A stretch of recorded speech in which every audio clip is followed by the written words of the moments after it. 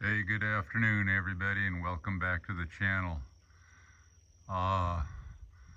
The difference a day makes. I was relying a little bit on a couple of backups, and then today the sun came back out. Everything's real good. So this system did wake me up at about 3:30 this morning, chirping low voltage disconnect. And I didn't even bother hooking up anything else. I knew the refrigerator was off. I went back to bed and said, I'll get to it in a few hours. I'm going to sleep. So anyway, today the sun came out and bam, from being drained, I'm up to 51%, 700 watts of solar going in there. Everything's looking very, very nice.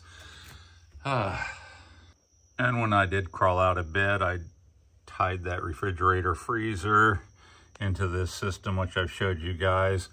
And if we look at the app on this, I can tell you that it was at 100% when I plugged it in first thing this morning. Been running all day. It's late in the afternoon now, and it's down to 90%. So what I'm going to do is I'm going to leave it plugged into there. I don't care if I drain that battery down. It's going to last well throughout the night into tomorrow, but I'm still going to give that 48 volt system a break until I get it 100% full and everything balanced out.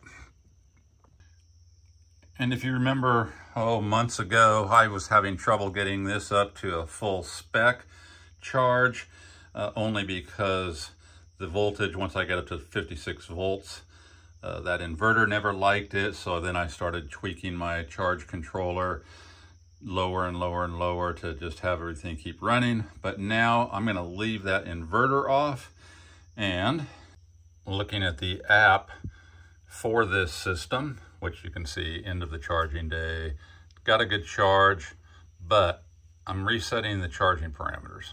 So I went back into the charge controller and set the battery preset there to smart lithium iron phosphate is how it's labeled. And now you can see I'm going to drive it up to 56.8 volts for absorption, floated at 54. So yeah, I had set some, of my own parameters on there just to keep this thing from chirping, but this thing hasn't been charged up to 56.8 in a very long time. And that's what this battery, I believe, wants after not having that done for so long. And then I know I will have balanced all the cells. So I'm going to let that go like that until it does all of that. And in the meantime, I'm going to just go ahead and rely on that backup to run the refrigerator freezer. And that's the way I can do it, just by shutting that inverter off. And then the battery will charge up, no problem. So yeah, I'm going to take advantage of doing that now. And in the meantime, I was also running my coffee maker in the morning off of that 48 volt battery, as well as this refrigerator. And I did use the backup for this. And that was just this little portable power station, 1800 watt from Opus. And I'm sitting at 93%. I'd taken it down making coffee. It was started at 97, took it down to about 87 by the time I was done with my coffee, 87%.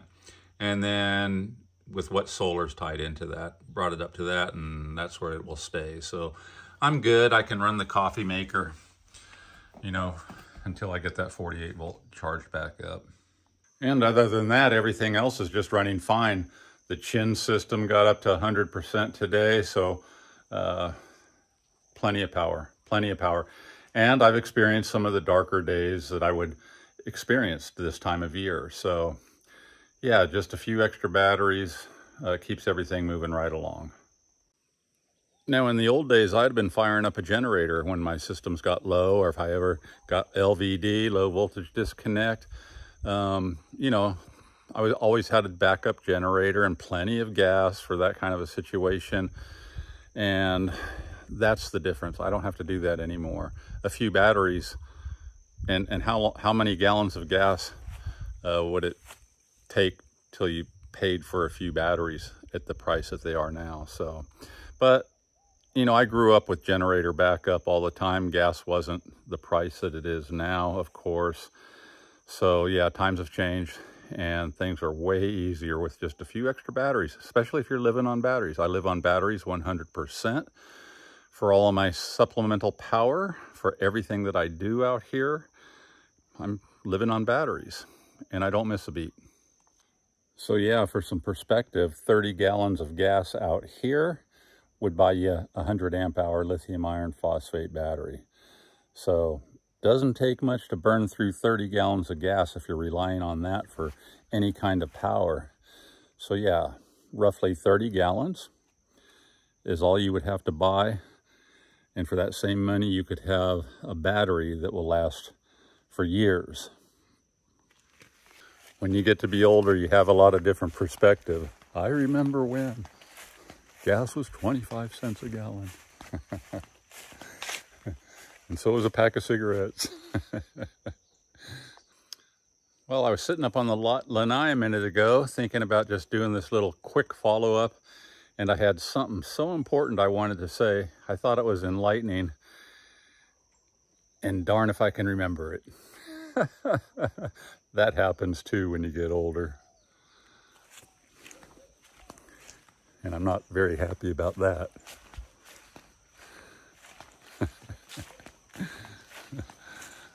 All right, you guys.